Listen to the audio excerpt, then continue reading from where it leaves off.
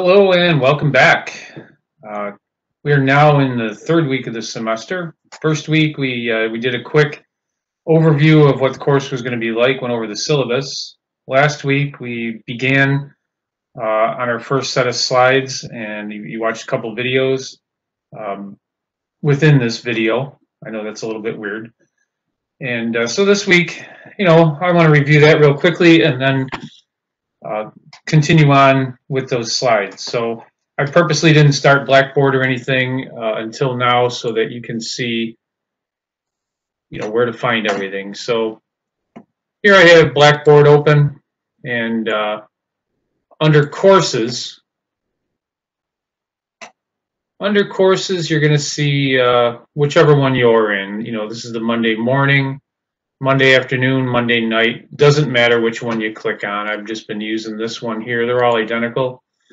You'll only see one, so click on the one you got. And then under lessons, here's the lecture I posted last week, and here's the one from the first week. And we're using material right now from Module 1. So Module 1, we were in the middle of these slides. So let me open that back up.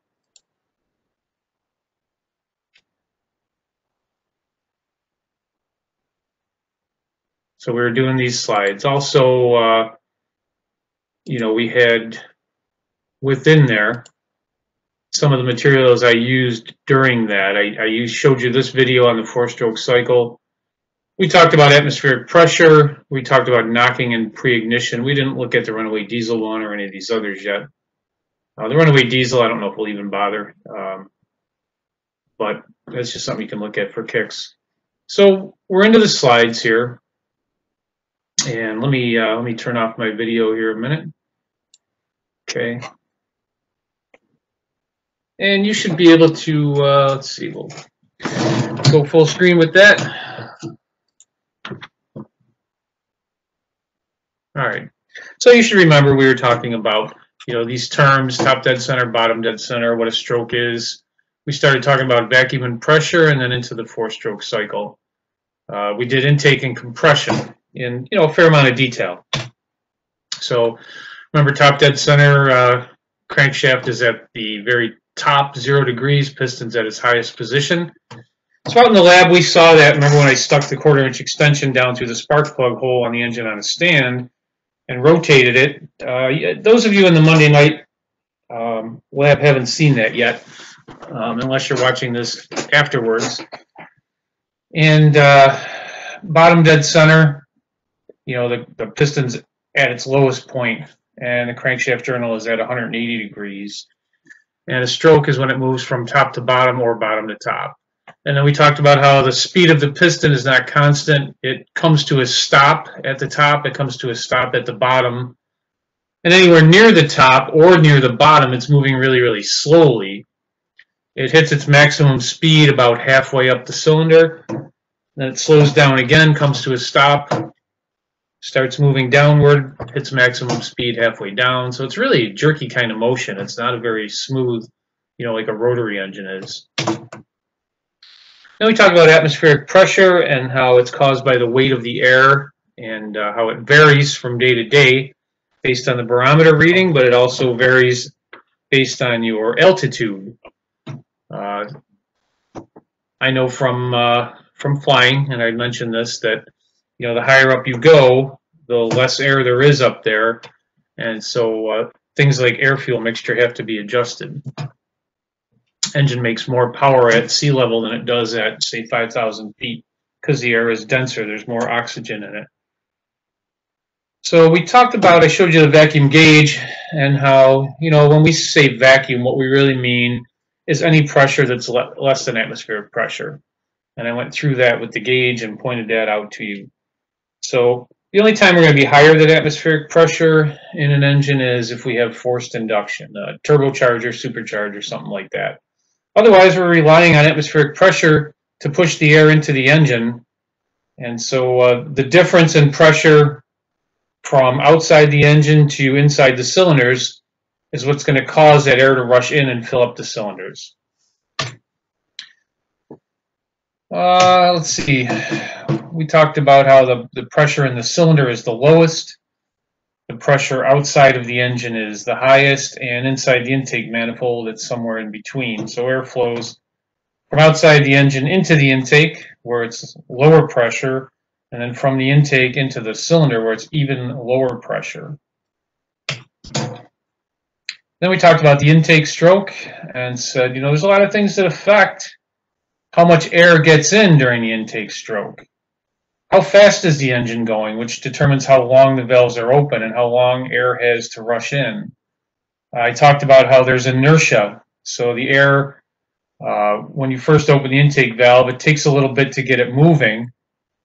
And then after the piston hits bottom dead center, the air has inertia and keeps on moving for a little while. So we don't have to slam that intake valve shut right at bottom dead center. We can give it a few more degrees for air to flow in before we close the intake valve. And even though the piston's moving upward, it's moving so slowly that it's really negligible. We talked about how the pressure affects airflow into the cylinder, the size of the intake valve, how many intake valves. The engine on a stand we've been working with out in the shop that has 4 valves per cylinder, 2 intake, 2 exhaust. Other engines only have 1, but those valves might be bigger. So all of these design things go into how well this engine breathes, and also not just how well it breathes, but at what RPM it breathes the best. Other things, how long the intake valve remains open, how many degrees of crankshaft rotation do we leave that intake valve open, and the other thing, how long the valve opens time-wise, how many milliseconds, and that's really based a lot on engine RPM. The faster the engine's spinning, the less time there is for air to get into the cylinder. So there is there's a limitation to how fast an engine can run. When it gets to the point where the intake valve is open for such a short period of time that it just can't take any more air in, that's it. You're topped out. You're not going any faster. Then we talked about the compression stroke. We talked about compression ratio, the difference in pressure between total volume when the cylinder is, piston's at bottom dead center, and what they call clearance volume, which is when the piston's at top dead center. And so if the cylinder is 10 times as large with the piston at the bottom as it is with the piston at the top, that's going to be a 10-to-1 ratio. We looked up several compression specs during the last week when we were doing compression tests, when we were doing cylinder leakage tests, and we found that kind of normal ratios are 8-to-1, 10-to-1, 12-to-1. 12-to-1's getting kind of high. So we learned all about that. I don't want to reteach the entire thing. And then it's time to move on to the power stroke. So this is where we left off last week, right at the end of this slide here, ready to go into this one. So we're talking about a spark ignition engine. If it's a diesel, there is no spark plug. And what ignites the air-fuel mixture is the high temperature caused by really high compression in a diesel. So the compression pressures in a diesel are way higher than they are in gas. If we applied that kind of compression pressure to a gas engine, the results would be very destructive to the engine. So, gasoline is much more volatile. It's much less stable than diesel fuel is. So in a spark ignition engine, rather than a compression ignition engine, the power stroke, the beginning of combustion, is controlled by the spark plug and when the spark plug fires. So it says here the spark plug ignites the air-fuel mixture near top dead center. So this process is beginning when you're still on the compression stroke. The piston is almost stopped. It's close to the top, so it's not moving very fast. But we need to get the combustion process started a little bit ahead of time. We need to lead this by a bit. because it does take a few milliseconds for the spark plug to actually light the air-fuel mixture, and for the air-fuel mixture to catch on fire and start burning. If we wait until the piston's at top dead center before we start that process, by the time the air-fuel mixture burns and creates any pressure, the piston would already be partway down in the cylinder, and we would lose a whole lot of power because, you know, we're expanding into a much bigger space. We're not going to get the same kind of pressure. So I have a couple slides on timing I'll show you in a minute, but we'll just talk about it first. So piston is nearing top dead center. It might be 10 degrees before top dead center, 15, 20, 30. This is determined by the computer nowadays based on things like engine load and engine RPM. So it changes all the time. As you're driving down the road, if you had a scan tool and you were watching spark advance on the scan tool, you would see that as your driving conditions change, the spark timing is going to change constantly. So what happens, the spark plug fires, it begins a combustion process. The air and fuel are ignited, they start to burn, and that burning air-fuel mixture expands quite a bit. And that creates a lot of pressure on top of the piston. And this is what actually generates the power in an engine, the power stroke, and that expanding, burning, expanding air-fuel mixture causing pressure on top of the piston. If you think about it, this is the only stroke out of the four-stroke cycle that's actually contributing to making the engine rotate and generating power. The other three strokes are parasitic. You know, they're taking power away from the engine, but they are necessary for the engine to run. When we talk about, you know, how efficiently a gasoline engine runs, one of the things we talk about is friction. You know, that takes away some of the power. But the other thing we talk about is what's known as pumping losses. And pumping losses, that's the energy required for the engine to pull in the air-fuel mixture, compress it, and then get rid of it on the exhaust stroke. So only the power stroke is doing anything for us. So the pressure in the cylinder from the burning, expanding air-fuel mixture pushes the piston downward in the cylinder, causing the crankshaft to rotate. So let me find these other slides here on timing, just real quick here. So right here, it's just a couple of slides.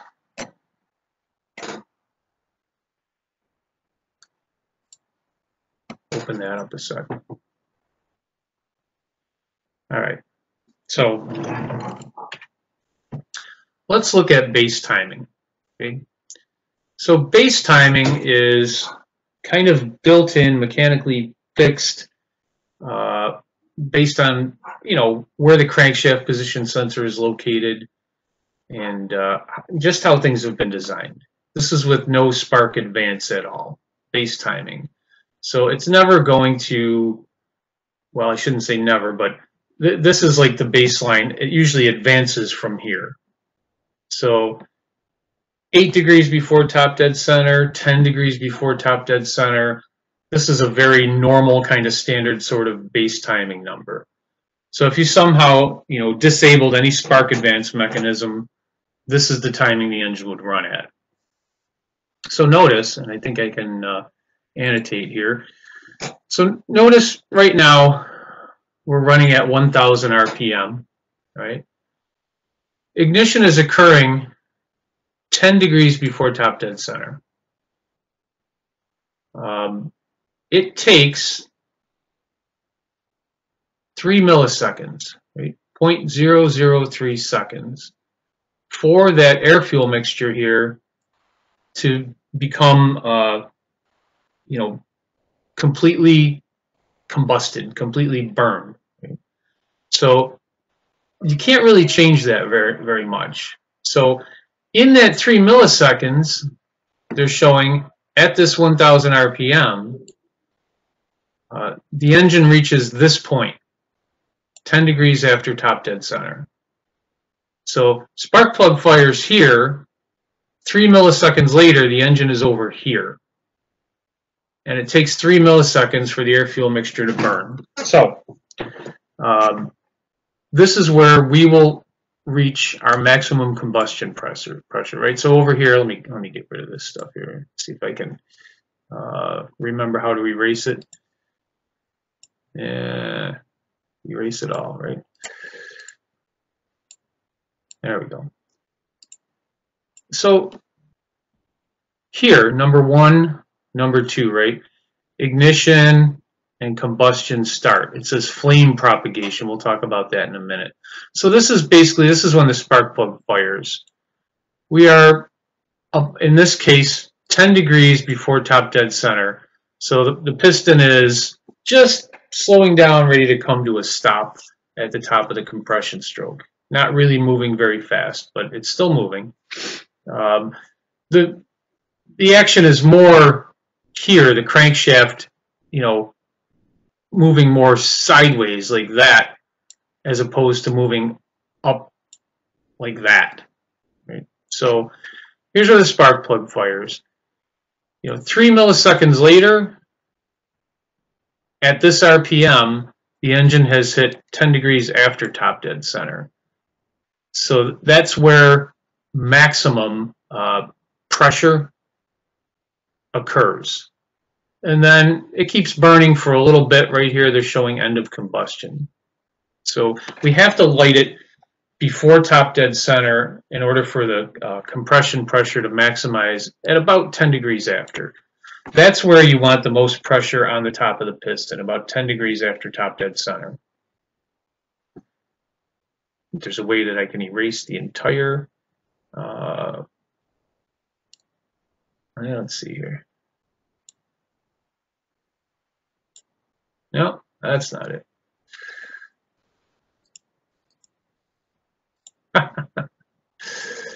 There we are. Okay, better. So let me go to the next slide here. And come on. Oh, hang on. I got to turn off annotations. It's early in the semester. Bear with me. There we go. So I got to turn that back on now. So here we are now with the engine at 2,000 RPM. So at 2,000 RPM, the crank is spinning twice as fast in the same 3 milliseconds. Instead of going, 20 degrees, going from 10 before to 10 after, now it's going 38 degrees in the same amount of time because it's spinning faster. So if we want maximum cylinder pressure to happen here, and we do, we have to start sooner. We have to start way back here at 28 degrees before top dead center. So we have to advance the spark so that 3 milliseconds later, we're still at that same spot we were on that last slide when we were only spinning at 1,000 RPM. The key is starting the combustion process at the correct time so that it maximizes right there, 10 degrees after. So the faster the engine spins, the sooner, at 4,000 RPM, we might be over here at, 40 degrees. I'm just guessing here if that's 40. But in order to make that combustion process reach its maximum pressure here.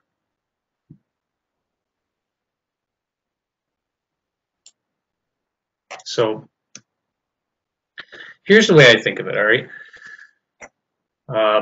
And I'm just going to work in this area over here. So I'm a quarterback. I'm standing here. My receiver is running across the field this way, right? I want to hit the receiver here.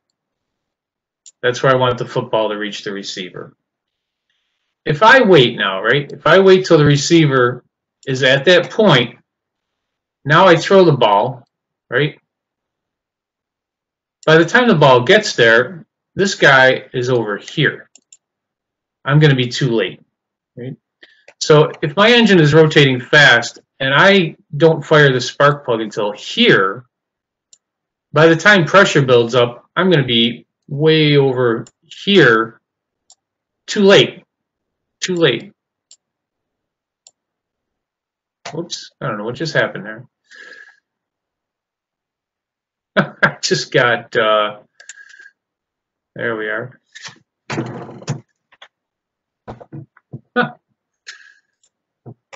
Crazy WebEx. Yeah, so that would be too late if the pressure maximizes here. So if I'm the quarterback and I want to hit my receiver here, right, I got to throw the ball here when the receiver is still back here.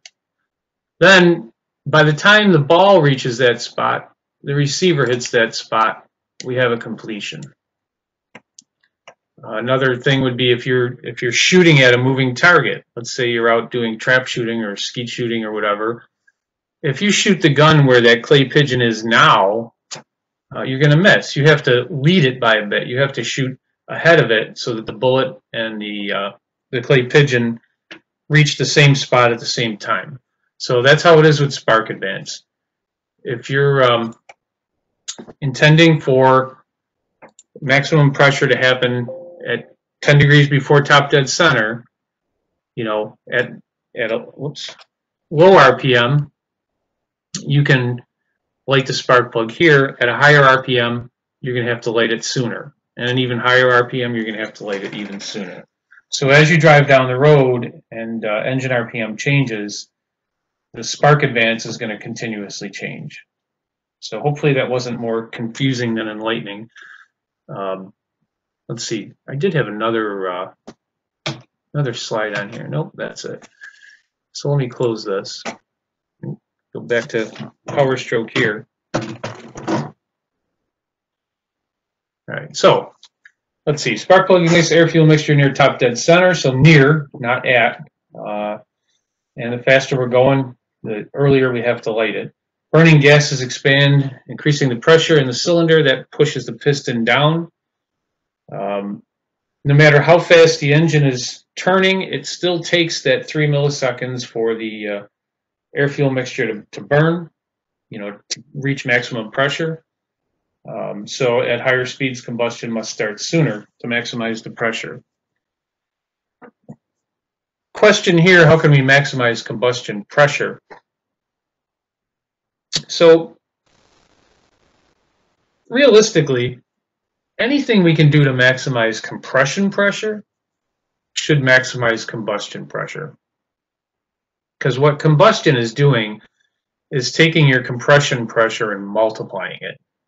So if I begin with low compression, I'm not going to make that much power. If I have higher compression, then I'm going to have higher combustion pressure. If I don't use compression to accomplish that, how else do I increase the pressure in the cylinder? Get more air in. So open the throttle more. That's going to cause more air to flow into the cylinder. Compression pressure is going to be higher. Combustion pressure is going to be higher. More pressure on the cylinder, more power created by the engine.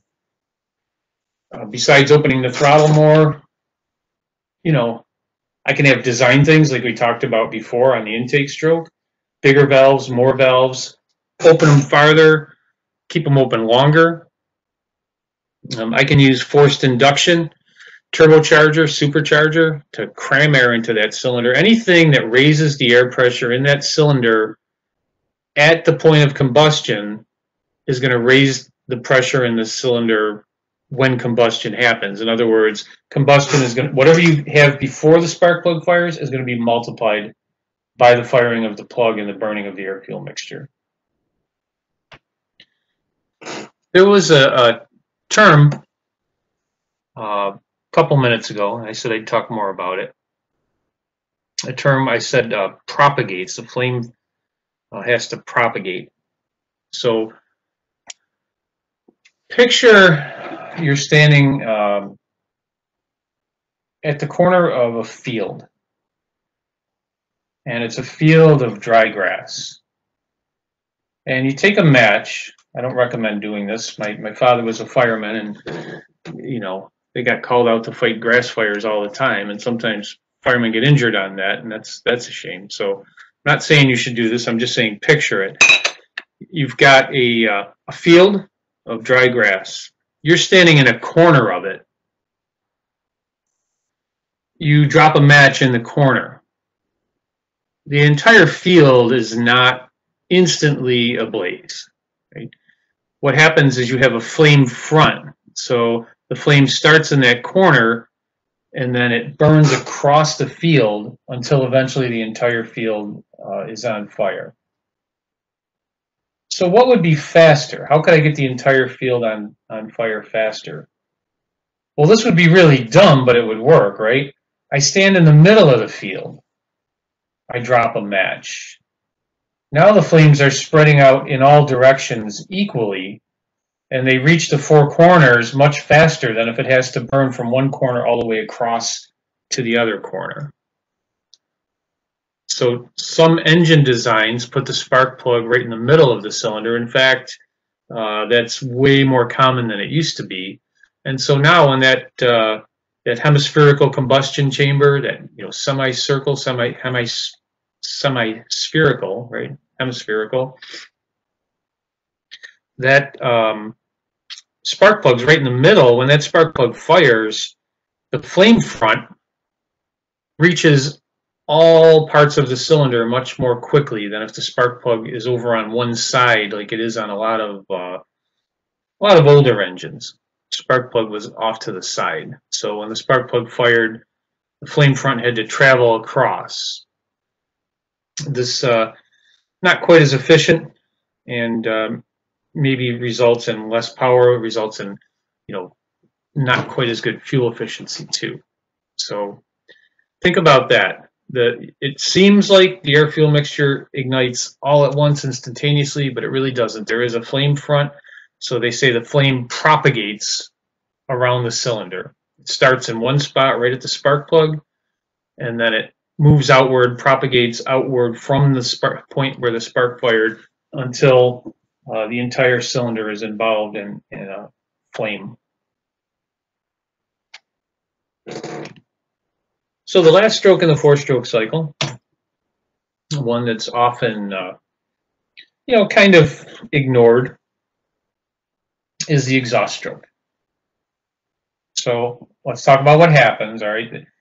So near bottom dead center of the power stroke, the exhaust valve opens. There is absolutely no point leaving the exhaust valve closed at the end of the power stroke, because all of the energy in the fuel has basically been exhausted by then. The volume in the cylinder has expanded so much from the piston moving downward that there's no real pressure anymore. You're not accomplishing anything with that pressure anymore. So the piston's coming to a stop. It's slowing way down, moving towards the bottom. So what we do is we open the exhaust valve before that piston even gets to the bottom.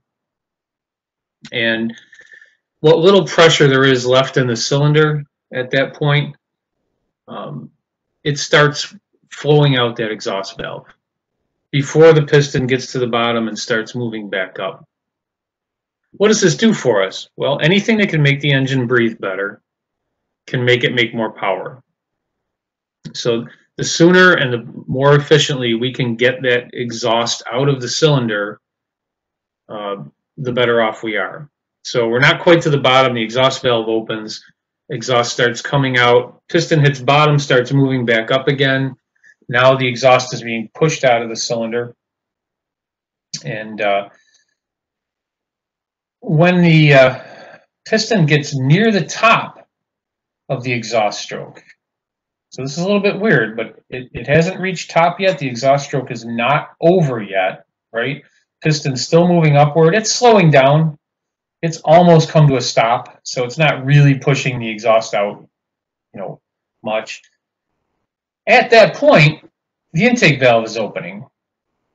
So for a little bit of time at the end of the exhaust stroke, beginning of the intake stroke, both valves are open. And what that allows, it allows the incoming air, right? So the air coming in from the intake manifold, or air and fuel, to help kind of sweep the remaining exhaust gas out of the cylinder, to help push it out. And that just makes sure that you don't trap any exhaust in the cylinder when you close the valve before opening the intake valve, right?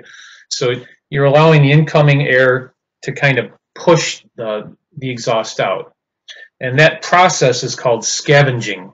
You know, you've heard of a scavenger hunt, I guess. Scavenging. So exhaust scavenging means what can we do to help get the exhaust out of the cylinder, to scavenge it from the cylinder. That period of time when both valves are open, when the intake valve is beginning to open before the exhaust valve is closing, that's known as valve overlap. So valve overlap, both valves are open at the same time, and it happens end of the exhaust stroke, beginning of the intake stroke. If you have a vehicle with variable valve timing, that can be controlled so that it's not the same at high RPMs as it is at low RPMs. Everything about an engine's breathing is kind of determined by engine RPM. So you could design an engine that breathes very well at low RPM, doesn't breathe well at all at high RPM. Or you could design an engine that breathes really well at high RPM, but not at low RPM. So what they've always done, right, is design the engine to breathe best at that range of speeds where it's going to spend most of its time. So if it's a truck, engine RPM is going to be relatively low. So the design of the intake manifold, the exhaust manifold, valve timing, all of that, the camshaft profile, it's all going to be keyed towards a lower RPM engine. If you have an engine that's going to rev higher, because it's really short stroke, lightweight components, doesn't need to develop a whole lot of low-end torque, you got an engine like that, everything about it, the design of the intake manifold, the design of the exhaust manifold, the shape of the cam lobes, the valve timing, everything is going to be designed so that it runs best at higher RPMs.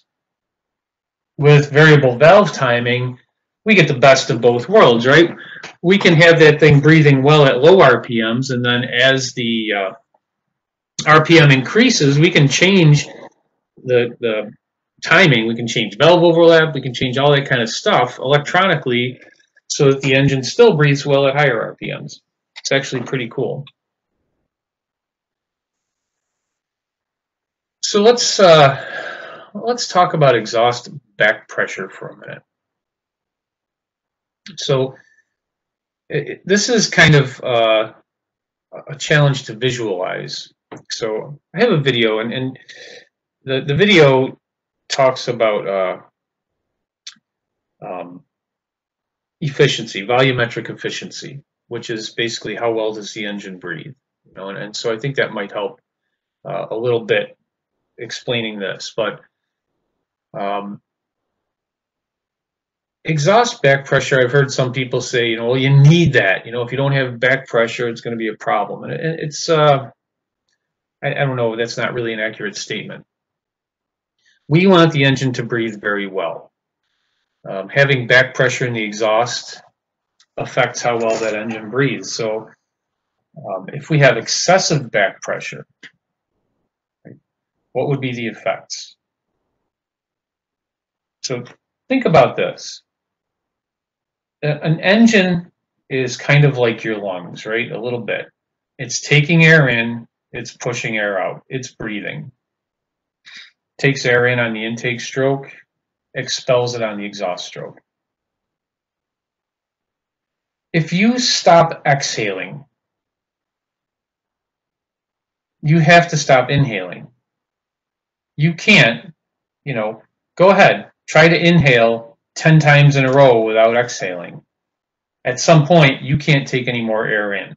Just can't happen, right? So the exhaust, turn the camera back on here a minute.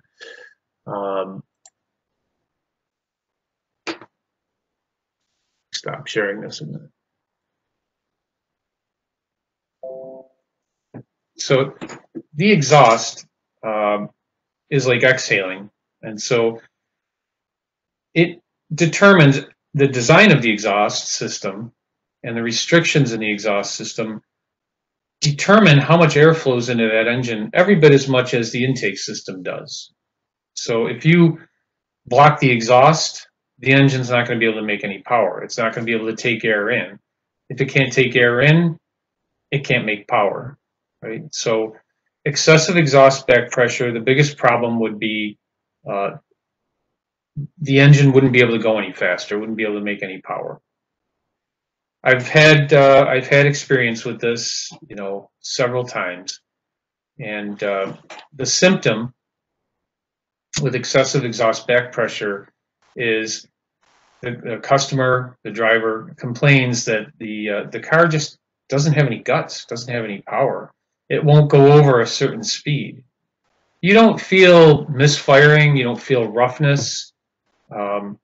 It runs fine at lower speeds where it doesn't need to pump as much air through, but it hits a specific RPM, 2,000, 3,000 RPM, and it just won't go any faster. Just won't do it smoothly. It's like somebody took a brick and put it underneath the accelerator pedal, so it's only going down just so far. So restricting the exhaust is basically the same as restricting the intake. How do we normally restrict the intake? We close the throttle. We take our foot off the gas, right? It's the same effect. And I've seen it for a couple of reasons. So the most common, or the biggest reason, excuse me, would be a catalytic converter melts down. In fuel emissions, you'll talk about catalytic converters, and one thing, catalytic converter takes unburned fuel coming out of the cylinders, and it's a catalyst, so it doesn't get involved in the reaction, but it causes a reaction between that unburned fuel and oxygen that's in the exhaust. Sometimes that oxygen is pumped in by an air pump. Sometimes it's just whatever's in there. So it's a catalyst, so it creates or causes a reaction between the unburned fuel and air, oxygen. Under normal conditions, the catalytic converter gets pretty hot. That process releases a lot of heat. But, it's able to shed that heat, and it's able to handle it. If there's an excess amount of unburned fuel entering the exhaust, then the catalytic converter overheats. I've seen them glowing cherry red underneath the car. And when the catalytic converter overheats, the honeycomb, the substrate inside that catalytic converter, can actually melt. And then instead of looking like a honeycomb, it just becomes a solid block, and nothing can pass through it. Plug catalytic converter, typically caused by a bad misfire. Bad misfire lets all kinds of unburned fuel into the exhaust. The catalytic converter melts down and plugs. That will cause absolute performance problems. Car will not want to get out of its own way. If it's bad enough, the first one I ever saw, the vehicle wouldn't even start. So the customer put up with the poor performance until it got to the point where it wouldn't even start. You'd crank it over, and it would spit the air and fuel right back out the intake, because it would just build pressure against the exhaust. That was an extreme case. Other things that could block the exhaust, inside the muffler you have baffles, and if they come loose, they can block off the exit. Usually either of these things, if you take a rubber mallet or something and tap on the exhaust system, you might hear things running around, flopping around inside there. So that's a quick check. We also have the ability to do an exhaust back pressure test. and see if there's a problem with it. Typical exhaust back pressure numbers, a couple pounds, couple PSI, 2, 3, it's not 10 or 15. If it is, the engine's not going to run right. So that's something to keep in mind. So let me get back to the slides here. Turn me off here a minute. Okay. So what would be the effects of excessive back pressure? Performance issues, big time. Or if it's bad enough, potentially no start, but that's kind of really rare. So let's see. Engine air fuel requirements. All right, I don't want to do that yet. What I want to do is I want to show this video on volumetric efficiency and engine breathing. So where are we? Volumetric efficiency. And then we might as well watch the one on exhaust scavenging too, because I was just talking about that. So volumetric efficiency, how well does the engine breathe? If it is capable of taking in, a half liter of air, but it only takes in a quarter liter, then the volumetric efficiency is only 50%. If it's capable of taking in a half liter and a turbocharger pushes more than a half liter in there, the volumetric efficiency is over 100%. Let's watch it.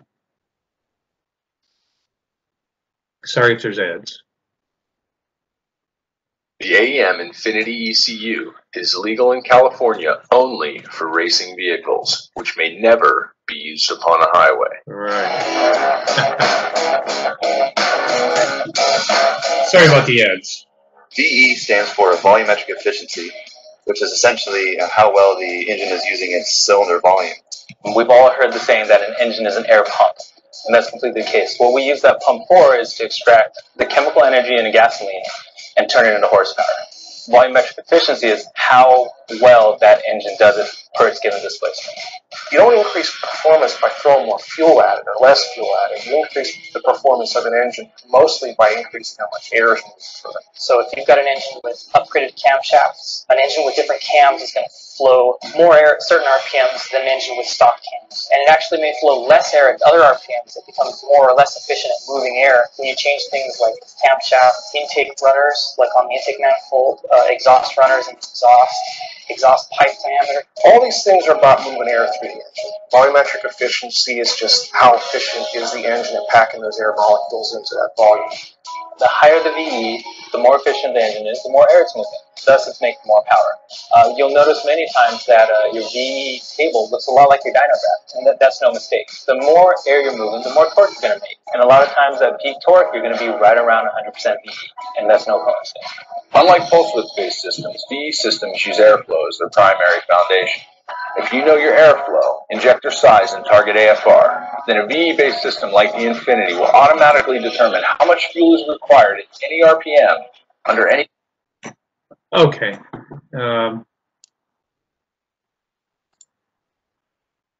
Like I said, sorry about the ads, but it's not a bad, quick and dirty explanation about volumetric efficiency. So let me shut myself back off again here, and let's look at the exhaust scavenging. This one's pretty interesting.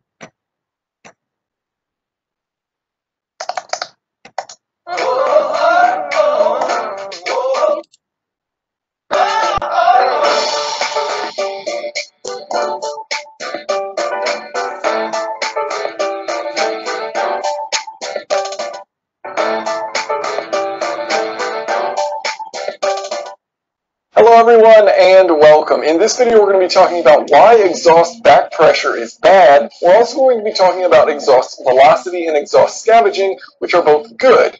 And so first we're going to start pretty basic, and then we're going to get into more complicated aspects of how exhausts work. So starting with the very basics, we have our engine here. It's got an intake, it's got an exhaust. The power stroke has just happened, so our piston is at bottom dead center, and we're about to press out all that exhaust, those spent combustion gases, once this exhaust valve opens. So within this chamber, Pressure is about 6 to 7 times atmospheric. It could be more or less depending on the engine design. Of course, outside, pressure is atmospheric, so about 6 to 7 times as high inside the cylinder, and of course 1 atmosphere outside coming in your exhaust. Now, once this exhaust valve opens, of course, that high pressure is going to want to leave and go towards the lower pressure. And so we're going to define back pressure as pressure with the opposite direction of flow. So, of course, as that valve opens, the high pressure in here wants to escape because there's lower pressure out here, so it moves out the exhaust. Now, back pressure would be resisting that. So we have atmospheric pressure outside of the exhaust. So one way to think about this, why back pressure is bad, take, for example, if you were to lower atmospheric pressure extremely low. So now you have a vacuum out here. Well, now the pressure differential between outside and within your engine is even higher. So the exhaust is going to want to go out even faster. Now, the whole purpose of an exhaust is to evacuate those spent gases as quickly and as efficiently as possible.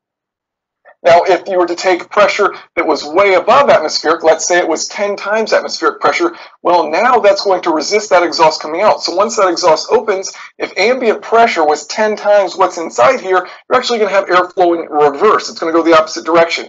So you can see that as you increase back pressure, it does the opposite of what you want your exhaust to do, which is to evacuate and get rid of those exhaust fumes as quickly and as efficiently as possible. So back pressure is bad. It's not a good thing. So why do people say, well, you need some back pressure? Well, it's kind of misleading, and it has to do with exhaust velocity.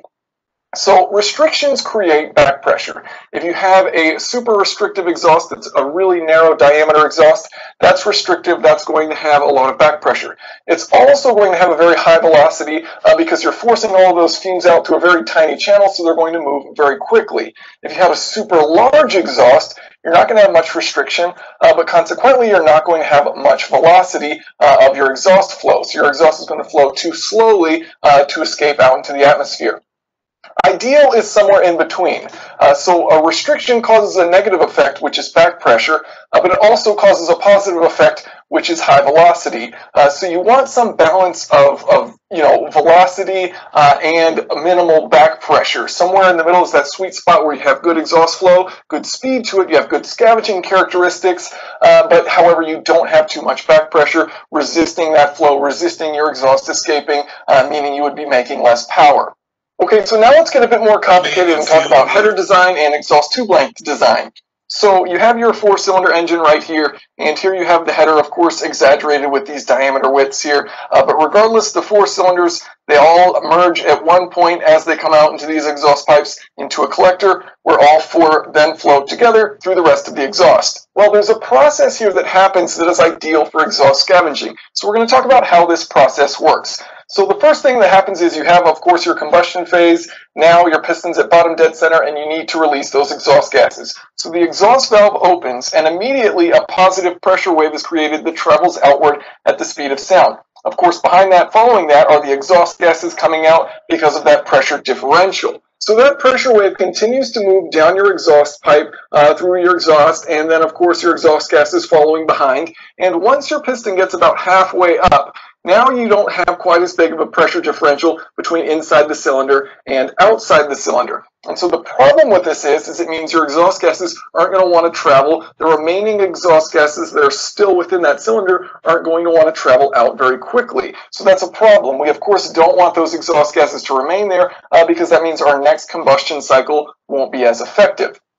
Okay, so this pressure wave is traveling along, and anytime a pressure wave changes, reaches a point in the piping that changes diameter, it's going to reflect back a pressure wave.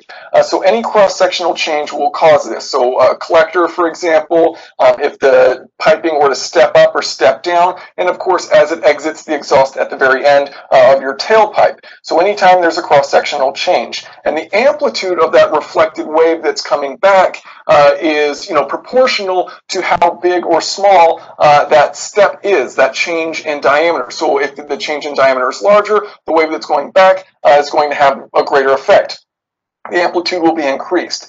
Now, a positive pressure wave, which is what comes out initially, is reflected back if you were to step down. So if this collector were to get smaller, which you of course wouldn't want to do, it would send back a positive pressure wave. Because it's getting larger, it sends back a negative pressure wave. And so that negative pressure wave starts traveling back, And what you want to happen, so that piston all the while is of course still moving upwards. What you want to happen is for that negative pressure wave to come back at the exact right time, and there's going to be a bit of a window, so it doesn't have to be, one specific RPM, but generally this will be a good effect for a specific RPM range rather than across the entire RPM range, of course based on the tubing length and, based on diameter, things like that, which affect how this pressure wave comes back. So it's coming back. You want to time it so that just before that exhaust valve closes and your intake valve opens, that negative pressure wave arrives and helps lower the pressure in there, pulling out the remaining exhaust gases, so you have basically an entire empty chamber.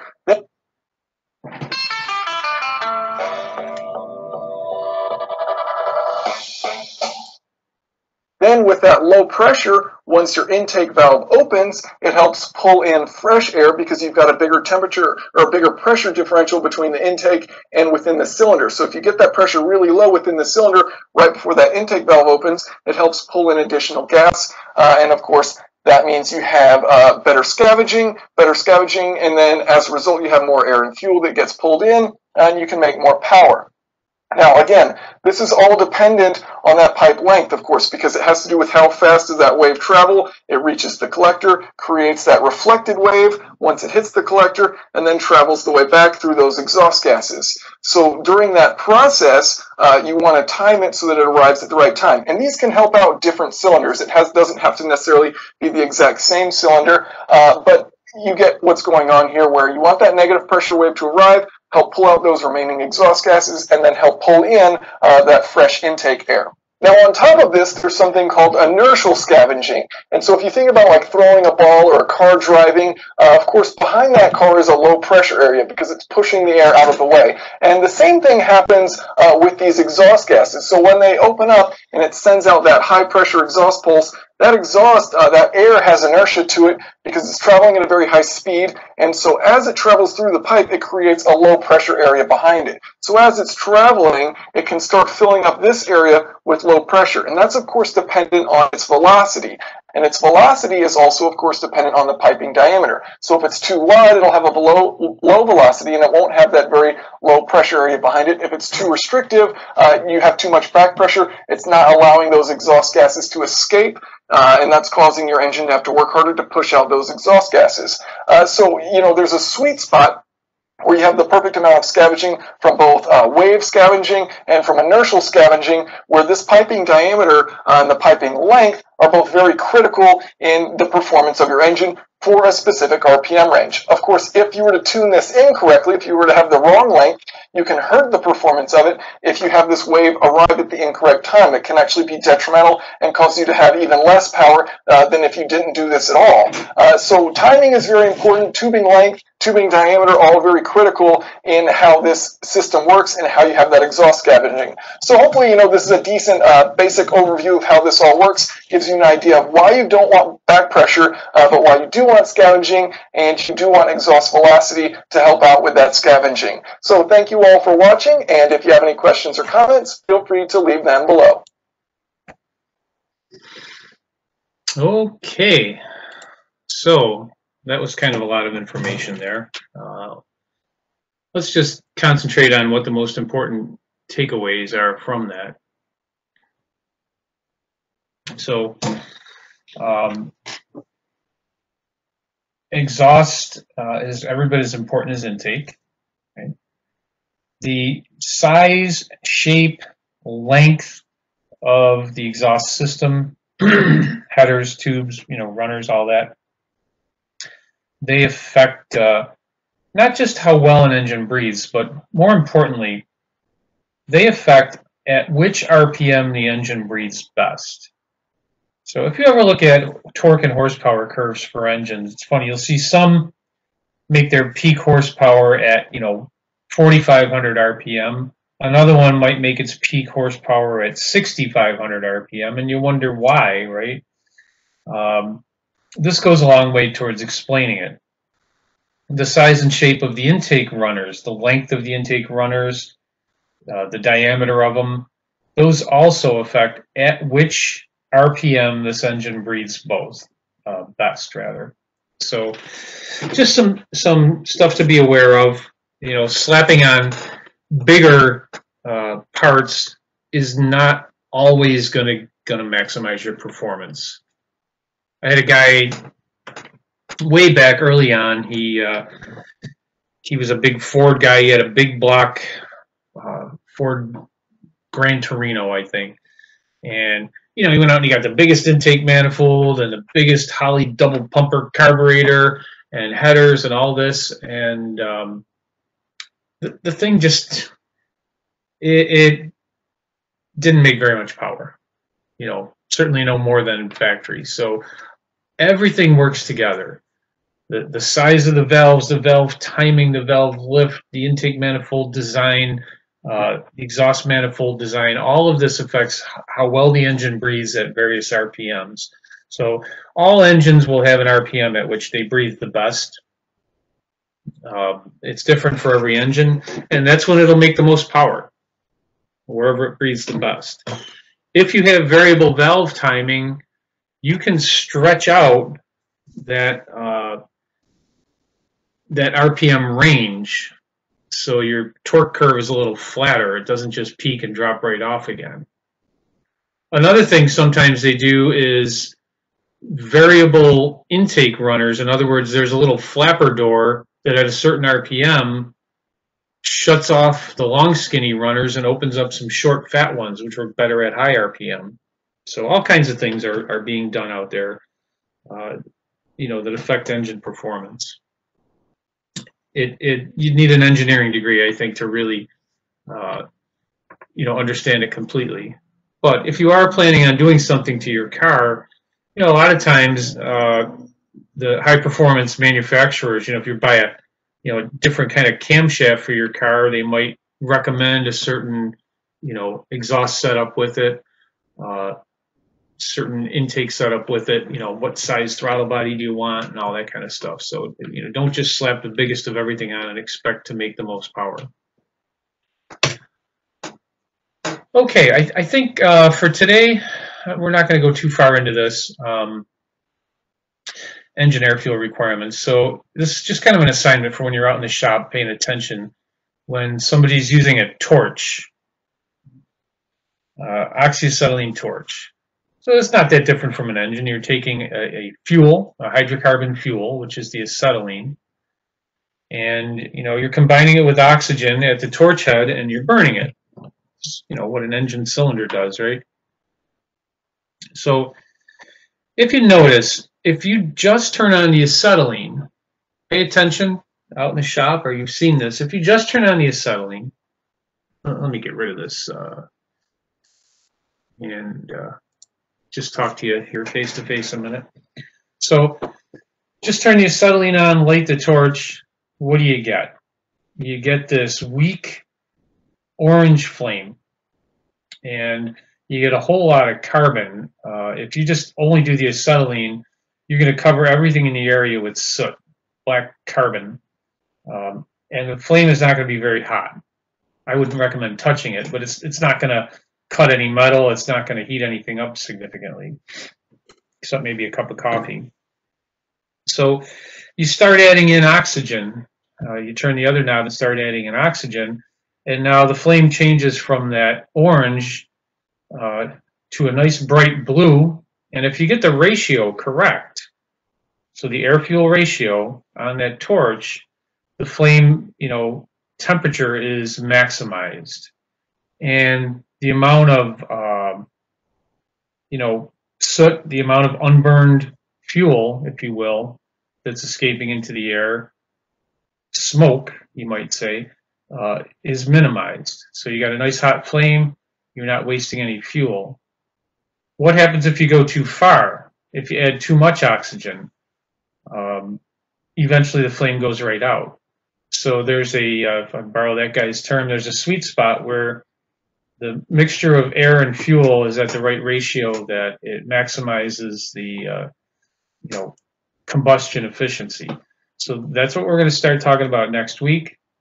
And I'll mention, in lab, if you have questions, by all means, we're going to be in the lab together in the next few days. Or for some of you, you might be watching this, you might have Monday Night Lab. So maybe tonight you'll be in lab with me, and let's talk about it. This is kind of weird not having face-to-face lectures because there's no back and forth discussion. There's no opportunity for you to tell me you don't understand what I'm talking about. And so sometimes people do not, and I know that. I get questions back in the live lectures that tell me the person asking that question did not understand what I was saying. That's not your fault necessarily. I just didn't explain it right, maybe. So this is weird. I never did an online class until last semester, so just trying to do the best we can here. Try not to put you to sleep too much. The nice thing with these videos is you're not trapped watching it all at once, right? You can pause it and go take a break, come back when you're ready to listen some more. So I do like that part of it. You can also rewind if you didn't catch something I said. You can rewind and listen to it again. Also, don't forget, you've got all of these. Give me a minute. All of these things. There we go. On Blackboard, this is Module 1. The slides that I'm using, those little pictures on timing, all of these videos, you can watch whenever you want. You can watch them over and over again. There are some chapters from the textbook here. So it's all good stuff. Go back to lessons here, Module 1. Okay. We'll talk about some of this stuff later on. Spark-plug heat range, reading spark plugs. Stoichiometry is really what we're going to be talking about next. Stoichiometry is that air-fuel mixture where it burns most efficiently. So that's it for this week. You can check out this video or look up things about air-fuel mixture, ask about it, talk about it in lab, and then I'll see you again in another video next week.